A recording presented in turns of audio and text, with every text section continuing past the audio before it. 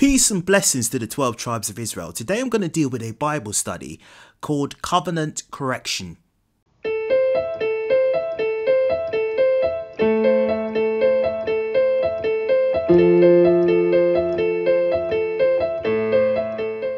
So it's going to be called Covenant Correction. So we're just going to delve in to what covenant we're actually under. Are we under the old Mosaic law? Are we under the contract or the pact that was done under Christ? Now, let's start this Bible study by defining covenant. Covenant is a contract. It's a mutual agreement between two parties or between two people, two or more people. So it's a contract, effectively a contract. It's a mutual pact between two or more people. So Israel had two covenants or two contracts or two pacts between God and Israel, right? So one covenant was via the prophet Moses and the second covenant was via Christ, right? So the first one, Moses was the mediator between God and Israel, and the second covenant, Christ was the mediator between God and Israel. And obviously Christ being the king, being the second to God, he had his legion of prophets to orchestrate or to impose or to illustrate or to introduce the second covenant or the second pact or the second contract. But I'm going to pull out a few scriptures in the Bible to hopefully help you with knowing whether Christ fulfilled the law of Moses or he didn't, or to just give a little bit of a history behind it to hopefully help edify you, right? So let's read John 17:17. Sanctify them through thy truth. Thy word is truth. So thy word is truth, right? So you got to sanctify them through thy truth. So that something is sanctified or approved by the truth. And thy word is truth. The word is the truth, right? Let's also read another scripture which the Lord taught as he was walking this earth. And I'm going to find it first. So we're going to go to John 8 and we're going to read from 31 to 32. Then said Jesus to those Jews which believed on him, if you continue in my word, then are ye my disciples indeed. And ye shall know the truth, and the truth shall set you free. So let's read it again. Then said Jesus to those Jews which believed on him, right? Because Christ was talking to the Jews first, then the Gentiles meaning the northern kingdom or the 10 tribes. If ye continue in my word, and you are my disciples indeed. So he was speaking to them and saying, if you continue in my word, then you are my disciples.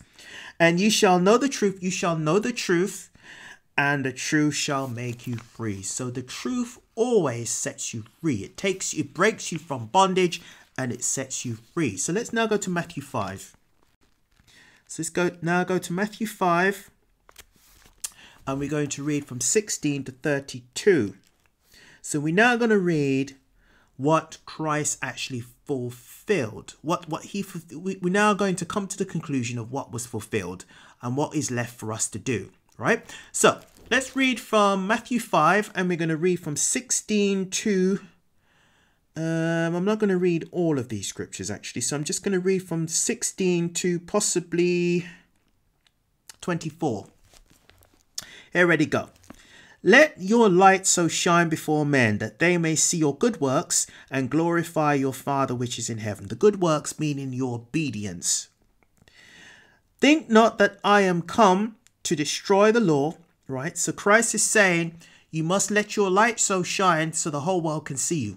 You illuminate righteousness, goodness, right, that the whole world can follow.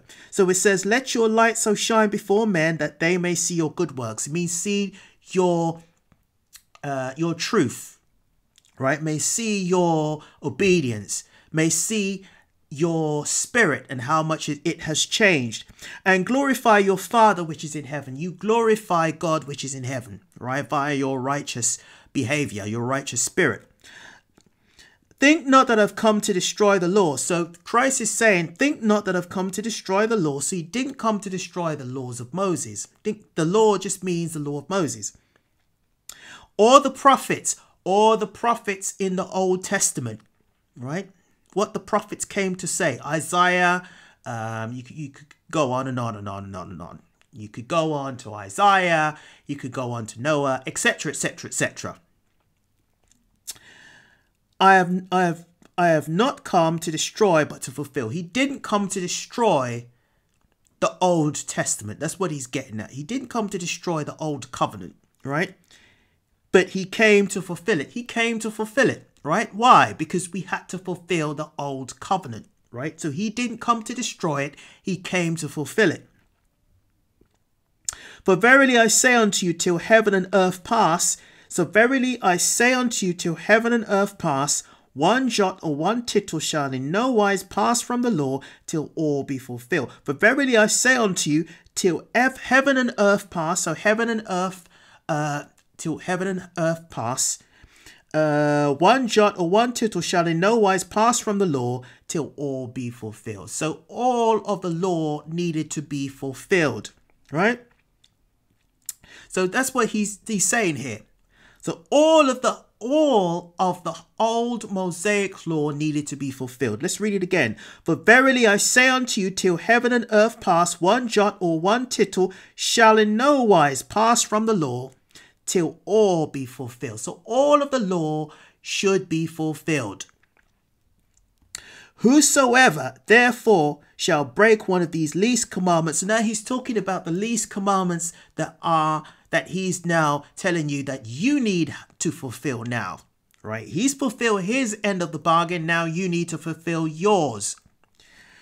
Whosoever therefore shall break one of these least commandments and shall teach men so, he shall be called the least in the kingdom of heaven. But whoso shall do and teach them the same shall be called the great in the kingdom of heaven. So there's new commandments that you have to follow.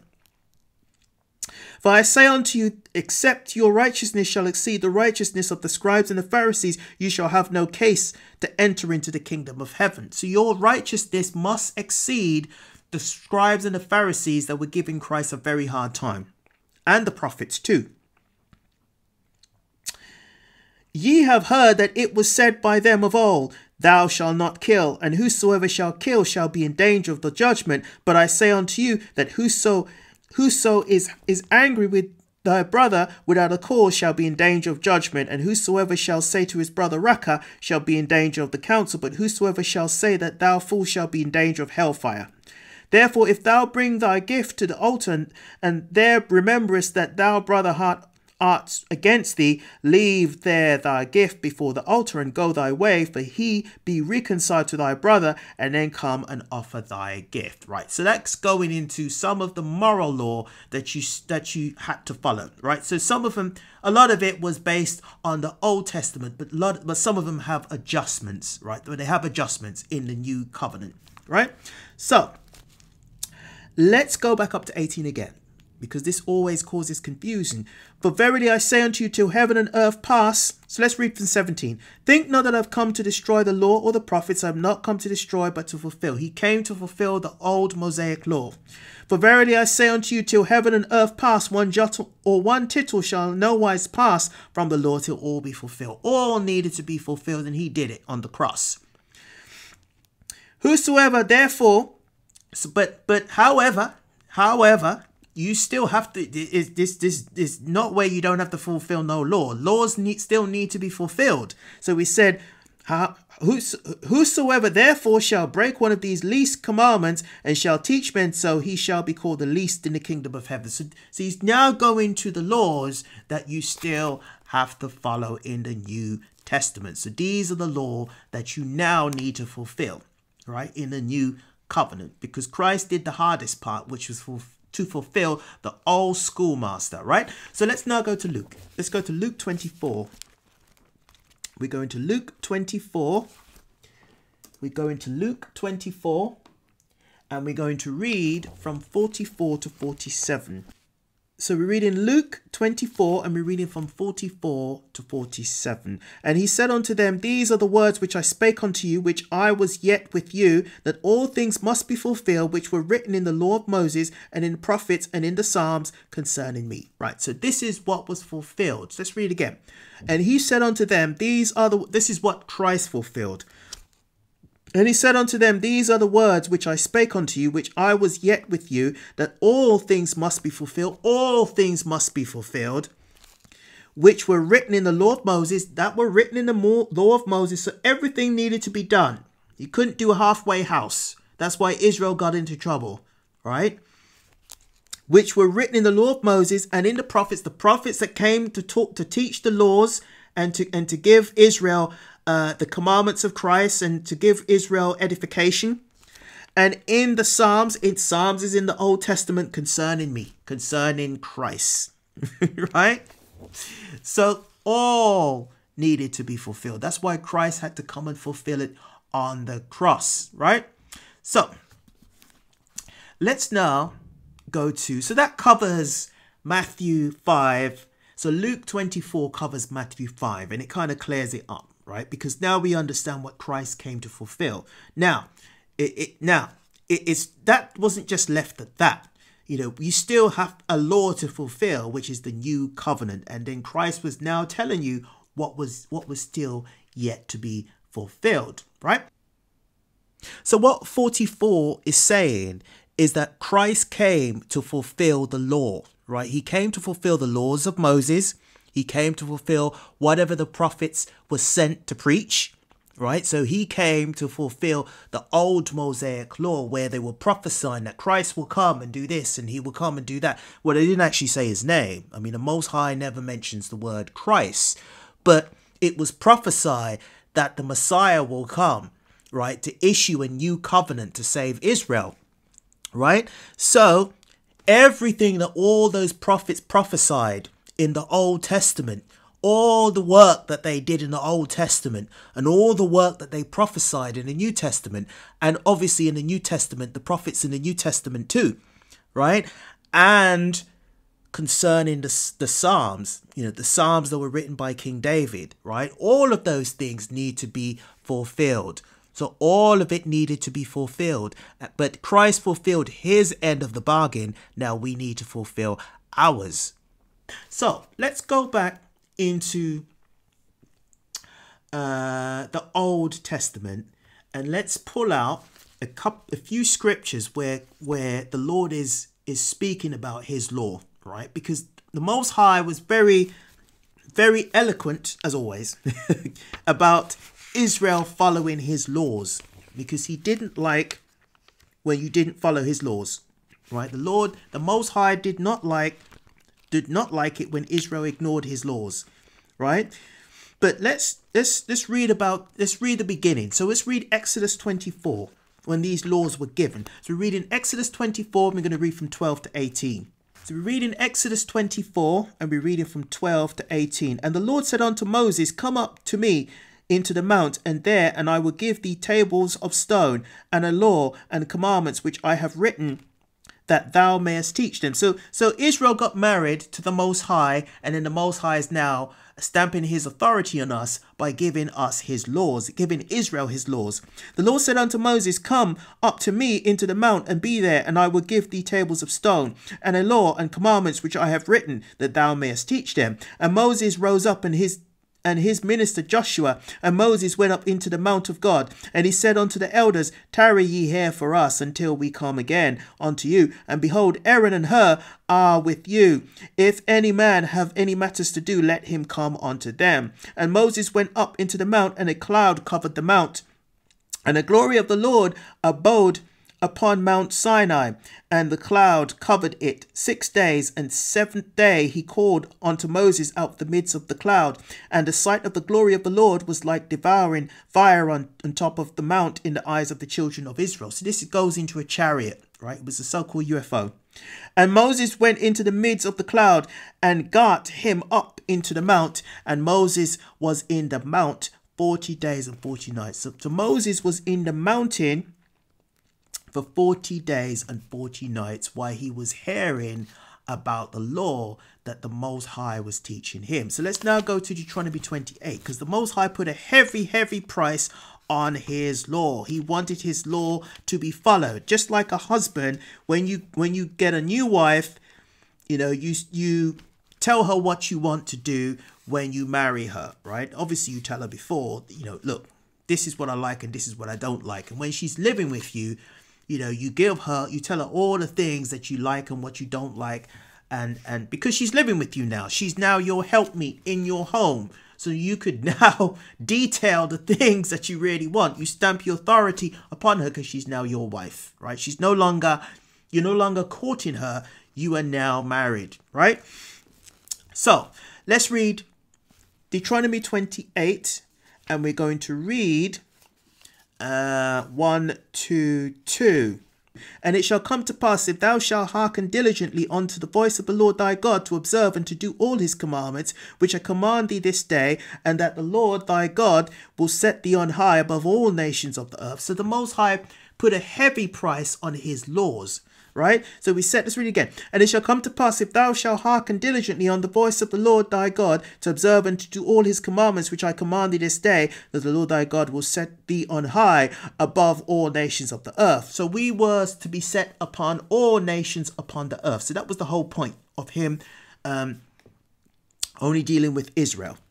2. And all these blessings shall come on thee and overtake thee, if thou shalt hearken unto the voice of the Lord thy God. So there was blessings for following the Most High's laws. So let's read Deuteronomy 30, and we're going to read from 1 to 3. And it shall come to pass, when all these things are come upon thee, the blessings and the curse which I have set before thee, and thou shalt call them to mind among all the nations where the Lord thy God hath driven thee, and shalt return unto the Lord thy God, and thou shalt obey his voice according to all that I commanded thee this day, thou and thy children, all thine heart and with all thy soul, that then the Lord thy God will turn thy captivity and have compassion upon thee, and will return and gather thee from all nations whither the Lord thy God has scattered thee. Right, so let's read. Let's read from 1 again. And it shall come to pass, when all these things are come upon thee, the blessings and the curse. So this is when Israel has now accepted the curse, right?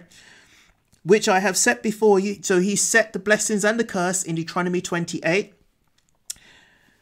And thou shalt call them to mind among all the nations. So Israel has accepted the curse, whither the Lord thy God had driven thee, and shall return unto the Lord thy God, and shall obey his voice according to all that I command thee this day, thou and thy children, and with all thy heart and with all thy soul.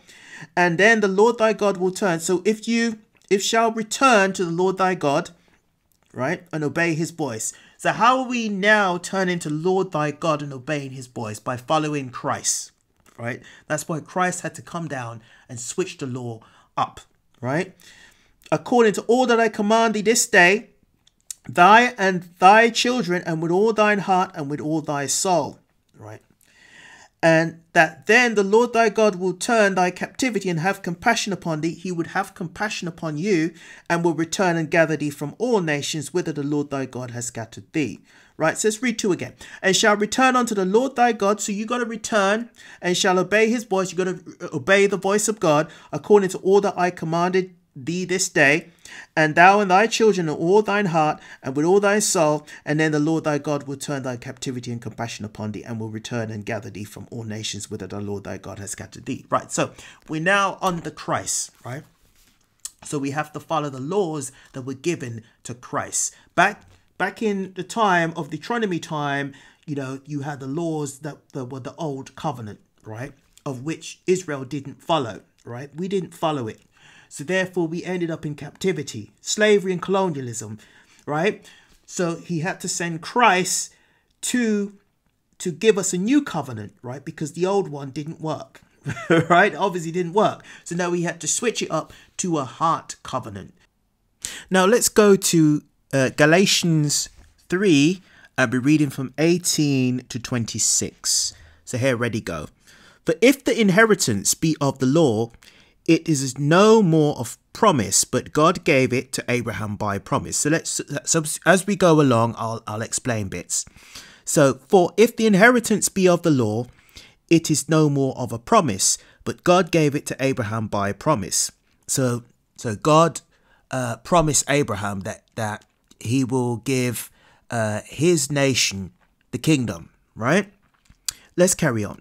Wherefore then severeth the law, it was added because of transgressions, till the seed should come to whom the promise was made, and it was ordained by angels in the hand of a mediator. So it's saying here, wherefore then severeth the law, it was added because of transgressions. So the law was added because of transgressions, because of people just doing whatever they want to do, right? Evil.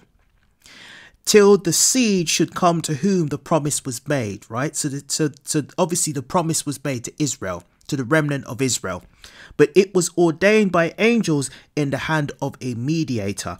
Now a mediator is not a mediator of one, but God is one. So I suppose it's referring to Moses, the mediator. Is the law then against the promises of God? God forbid. But if there had been a law given which could have given life, verily righteousness should have been by the law. Right, let's read that again, because that's power packed. Is the law then against the promises of God? Right, because the law didn't work, right? God forbid. For if there had been a law given which could have given life, verily righteousness should have been by the law. So in other words, the law didn't work the way how it was supposed to work, right? But then again, God already knew why he gave the law. He didn't give the law for it to work forever. He gave it for a particular season, right? And he knew that Israel will trip up on the law, right? So let's carry on. Is the law then against the promises of God? God forbid. For if there had been a law given which could have given life, verily righteousness should have been by the law. But the scriptures had concluded all under sin, that the promise by faith of Jesus Christ might be given to them that believe. So it was given all for Israel to get to this stage where Christ had to come down, right? But before faith came, we were kept under the law. So before Christ came, we were kept under the laws of Moses, shut up unto the faith. So we didn't have the faith of Christ, which should afterwards be revealed. So it was to be revealed later on. So it was prophesied to the prophets that Christ will come to reveal the faith, or to give a better covenant. 24. Wherefore the law was our schoolmaster to bring us unto Christ. So the law, the Most High used the harsh law to bring us to Christ, to bring us to the faith, that we might be justified by faith. So that we can be justified by Christ. Our belief in Christ, profound belief in Christ. 25. But after the faith is come, we are no longer under a schoolmaster. So after Christ has come to fulfill the laws of Moses, we are no longer under that harsh schoolmaster of the Old Testament. But after the faith is come, we are no longer under a schoolmaster, but ye are all the children of God by faith in Christ Jesus. So we're no longer under the laws of Moses, and that law had to be taken out of the way because it separated Israel as well. That as well. So therefore, Christ was always prophesied to come, because the laws of Moses was not meant to last forever. Right? It was always meant to have an end date to it. And the end date was Christ coming to fulfill it. Right? And then usher in the new covenant, which is a better covenant. Right? It's the new beginnings of Israel, the new relationship, the new grace, the new faith brought by Christ. Okay, so let's now go to Romans 15, and we'll read from 1 to 6. Now what we need is from 4 to 6. But to give context, we'll just read from 1. So we're reading Romans 15, read from 1 to 6. We then that are strong ought to bear the infirmities of the weak, and not to please ourselves. Let every one of us please his neighbour for his good to edification. For even Christ blessed not himself, but as it is written, the reproaches of them that reproached thee fell on me. Right? So let's read that bit again. Right? Let's listen very carefully to what's said. Let's read from 1 again. We then that are strong ought to bear the infirmities of the weak and not to please ourselves. So not to be a narcissist, not to be selfish, not to aggrandize yourself. Let every one of us please his neighbor. You got to please the people of your own people. You got to please your brother and your sister, which is someone of your own people. That's your neighbor. But he's good to edification. But even Christ pleased not himself. Christ didn't please himself because he sacrificed himself for the whole nation of Israel. But as it is written, the reproaches of them that reproached thee fell on me. For whosoever things were written aforetime were fallen for our learning. Right, so Paul was still under the, well, to a certain extent, Israel was still under the curse, right? Now the God of patience and consolation grants you to be like-minded, one towards another, according to Christ Jesus, right? So we broke the law, so we were under the curse. We broke the laws, we were under the curse, and now Christ is walking us back. Now the God of patience and consolation grants you to be like-minded one towards another according to Christ Jesus, that ye may with one mind and one mouth glorify God, even the Father, our Lord Jesus Christ. And now it's all been rolled back to Christ, right? So the God of patience and consolation. So it's the God of patience and consolation, which is a God of patience and comfort. Because consolation just means comfort. You're comforting someone, right? So obviously the Lord comforted Israel by giving Israel another chance and by sending Christ to ultimately give Israel salvation, give Israel faith, give Israel hope and ultimately salvation. So the God of patience and reconciliation. We'll say reconciliation. So the God of patience and reconciliation grants you to be like-minded one towards another. So you're one mind and one mouth where you glorify God, right? So, okay, so I'm not going to go anywhere else with that. All is left to say is when you're in the Christian church and you're yawning your head off on a Sunday and you're thinking, oh, I'm bored. Then you dream a little bit, then you wake up, then you go back to dreaming again and you wake up and the pastor's still preaching. And then you're thinking, oh, when is it time to go home? And then you think, oh, another song. Oh, yeah, that always wakes me up, makes me feel good, send me home on a high. Right? When you get to that stage where things are so stagnant, nothing is going anywhere, your relationship with God is not going anywhere, and you feel the overwhelming need to want to do wickedness, right? To do wicked things, to fornicate, to smoke weed, to go to nightclubs, just to do the vilest things, to go to strip clubs.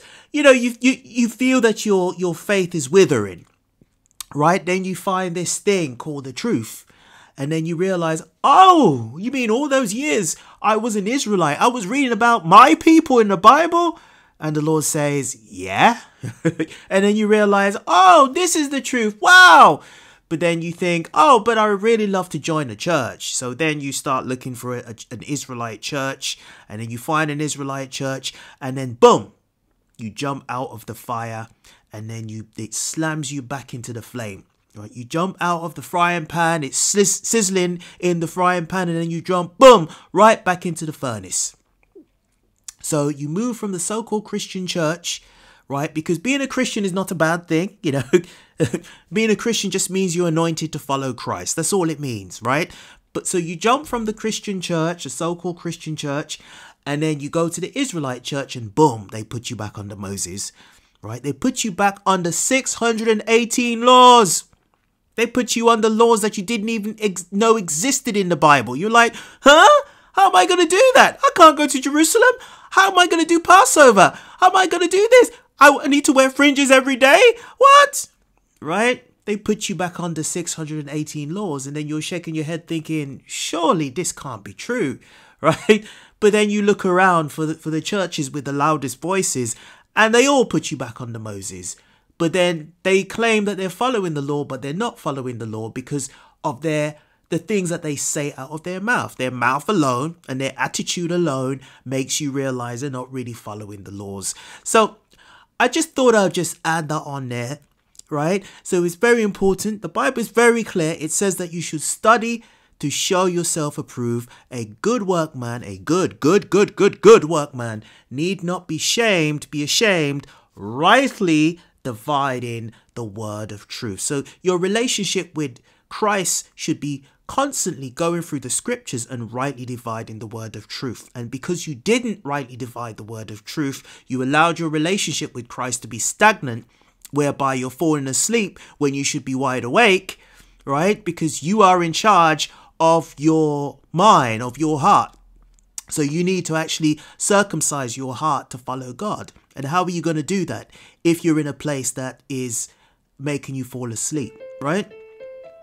Anyhow, the Bible is very clear. You should rightly divide the word of truth, and that's what we all need to do constantly. It doesn't matter how much truth you think you know, you're supposed to still be searching the scriptures to verify what you actually believe is exactly the truth. And in that way you get edified and you can edify others. Brothers and sisters, I'm going to end it here. Shalom.